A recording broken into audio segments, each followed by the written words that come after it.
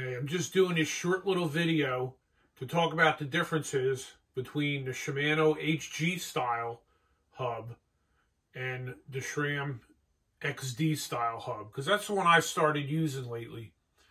So let's start out with the Shimano.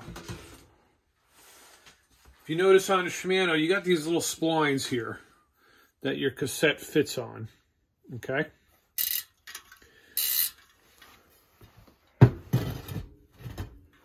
And if you look at the SRAM XD, it just has these notches back here and it threads on here.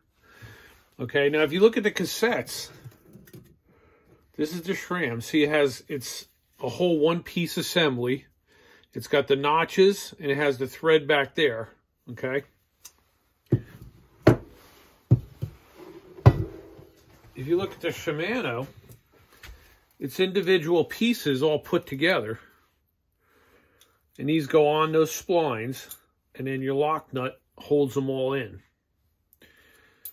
So it's the same tool, by the way, in case you're wondering. Fits them both. Same lock nut tool.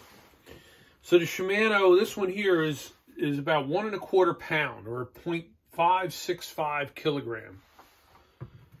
But the SRAM is only 0.88 pounds, so it's, I don't know, 30–40% lighter. But here's why I started doing it, using these.